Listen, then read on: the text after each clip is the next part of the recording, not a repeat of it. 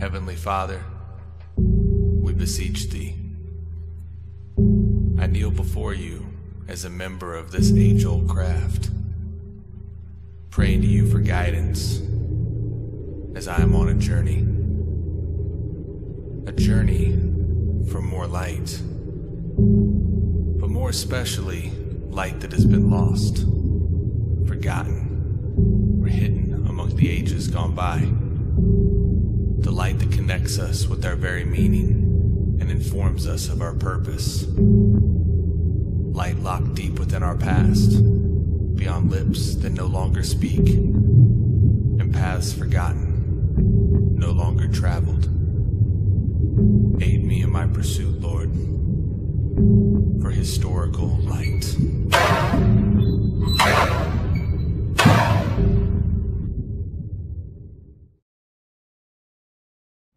Hey everybody, welcome back to Historical Light, an independent Masonic show focused on the historical events and aspects within Freemasonry.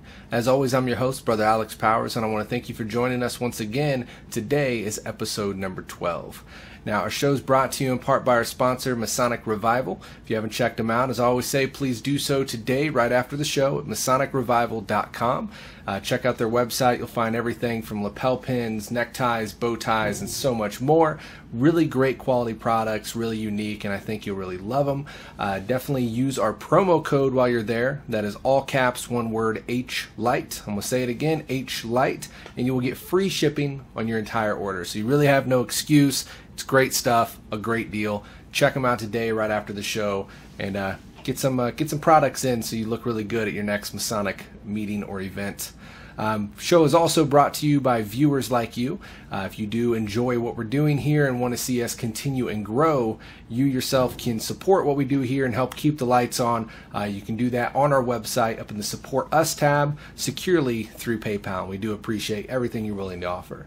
Now, as we always do, we'll start off the show by jumping over to our friends at Masonry Today and see just what happened in Masonic history today.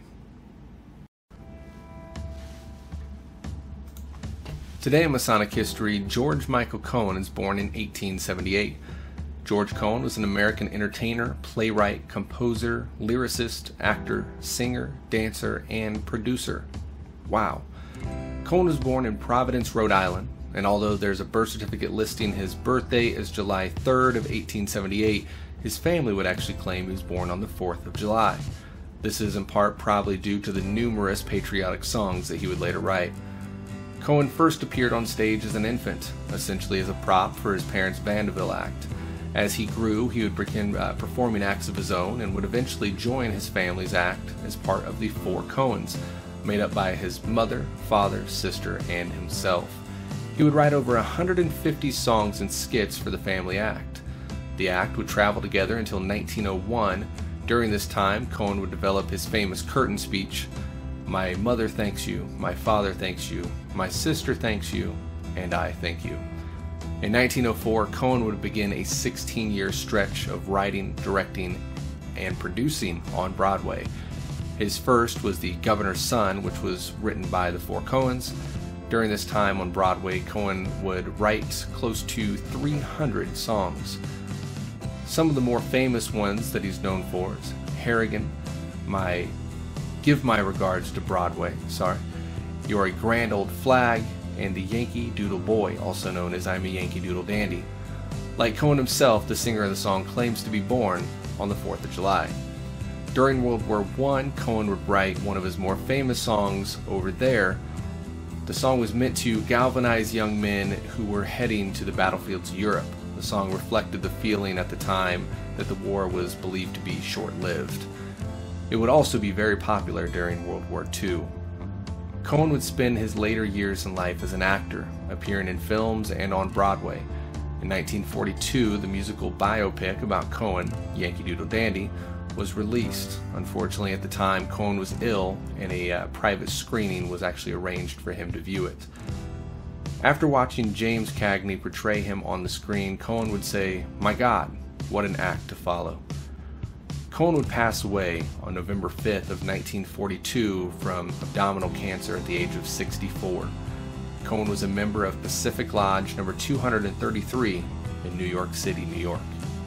All right, thank you to our friends over at MasonryToday.com for another great article.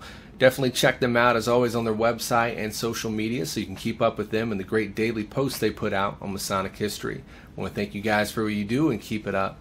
So there's actually not an interview for today's episode. It's been pretty busy lately, and I've had to put a lot of work into other aspects and a couple speaking events that I have coming up as well. So with the holiday and everything coming up, I did not get enough time in this weekend to allow for the amount of editing it takes on the interview to include it into the episode. So we're going to hold that off until the next episode, but I still did want to stop in, say hello to you guys, connect with you. Definitely say happy 4th of July. It's coming tomorrow. I know you guys are going to have some amazing celebrations. I hope you guys will post your pictures, let me know what you guys are doing and how it's going. I hope it's amazing. Definitely stay safe and enjoy yourselves. But besides that, we've had a lot of other stuff going on recently. One huge thing that just went down recently was the 300th anniversary of the premier Grand Lodge of England. TMR, the Masonic Roundtable, actually held a pretty epic event for that. I unfortunately was not able to make it out there. As you guys know, I made it out to MasonicCon just a little while ago and wasn't able to swing 2 East Coast trips coming from Kansas. That gets a little pricey, so wasn't able to swing 2 trips in the same summer. But it looked like it was a really epic event. I was keeping up with the pictures that were getting posted and a couple live Facebook feeds that were going on. So looked like everybody really enjoyed it, but I want to hear from you guys. Were you there? Were you able to make it? And what did you think of the event? I know they had speakers and just kind of the whole 9 yards. So from what I've heard, it was the biggest 300 celebration within the United States, at least. So let me know what you guys thought. If you were there, I'd like to see your guys' pictures and what you thought of the event. So definitely throw those in the Facebook group or something, and we'll continue the chat on that there. Now, also, we also had St. John's Day around the same time. We celebrated that at my lodge by attending church service together. So the whole lodge met at local church and attended service together. Service was great. They, obviously accepted us in very nicely. Had a write-up on the Masonic Lodge in their daily news article they put out. And it was really great. It was a great experience to be able to, worship with the brethren. And then we followed that up by having a lodge picnic out of our secretary's farm. He's got a numerous amount of acres, beautiful property, and he's grilled up some amazing food. We all kind of brought some sides and made it kind of a potluck deal. But it was a really cool experience, to get together outside of lodge, get the families involved and everything, and just be able to sit back and kind of chill out and have those really cool conversations that just usually don't come up. So it was a great time. Really enjoyed it, and also want to know what you guys did. What kind of celebrations did you guys plan for your lodge? I know I saw on a Facebook group that there was a lot of table lodges going on. Those are awesome, and I'd like to see some pictures from those and how that went for you guys. Also want to touch on, there's a really cool relic here in the Kansas City area from St. John, and that is actually St. John's finger that you can find at the Nelson Atkins Museum here in Kansas City, Missouri, on the Missouri side. But it's really cool. I actually, unfortunately, never even knew it was there.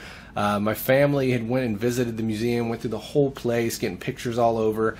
And we stopped by my in-laws afterwards, and my father-in-law just came out. He's like, "Did you see the finger?" "What? What are you talking about?" And I'm looking through the pictures, and sure enough, 4 feet behind me is the urn that I don't know if it's really an urn, shrine, temple, whatever. It's this big gaudy golden thing, and there's a glass kind of window up at the top, and the finger's actually still displayed in there. It's all black at this point, but you can still totally make out the fingernail. It's kind of creepy, but knowing what it is, being from St. John the Baptist, that's pretty powerful to be in the presence of it. And it's amazing how myself and so many other people walk right by it on a daily basis and have no idea that it's there. I mean, no one really looks close enough to see that there's a finger inside there. It's this big, amazing, gold metallic deal that, it just looks like a piece of art itself. So people see that, maybe take a picture of it and continue their way, never really look inside to see what's housed in there. I mean, the piece itself, like I said, looks like the art. unless you really get up on it and examine it closely, you really never know that finger is in there. I don't really know the specifics on how they keep the finger preserved. It is, besides the discoloration, extremely well preserved. You can fully make out the fingernail, and it's all there. But there's a lot of history behind it. From what I've heard, there's another part in a church or museum, and I'm not sure exactly where, maybe Italy or something like that. So the rumor I heard was, back in the days, his body was dismembered, and people were like taking body parts as holy relics and hiding them in their houses, and those kind of got confiscated back over time. They'd get found by the soldiers and whatnot, and to my knowledge, 2 parts remain to this day. I'm not sure what it is. Some part of the arm is in a museum or a church somewhere. I want to say in Italy. Don't hold me to that. But then the finger ended up in Nelson Atkins Museum here in Kansas City, Missouri.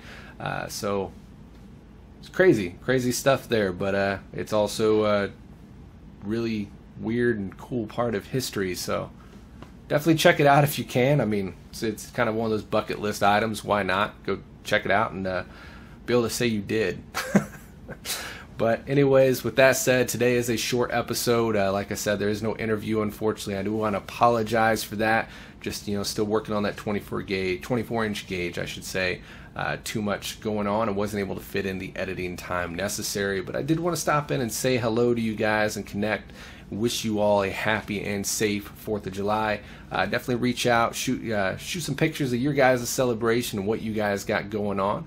And if you are in the area, Topeka, Kansas, I got a couple speaking events coming up. I'm actually going to be at Topeka Lodge number 17 tomorrow night, speaking there. That is a regular lodge meeting, so everyone is, if you're regular Mason, you are invited.